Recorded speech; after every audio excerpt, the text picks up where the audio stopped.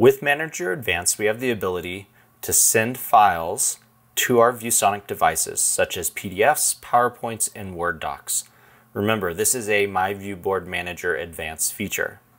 In order to use this, first you need to upload files by choosing the Files option on the left side of the menu.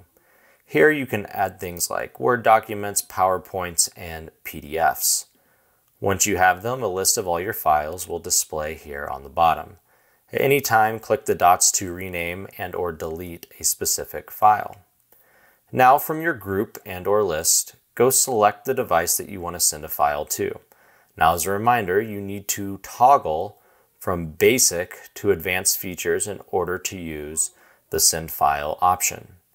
From here, what we're going to do is we're going to select our device, go to the Files option at the top, and then choose our file and press OK to distribute this file to all of our boards.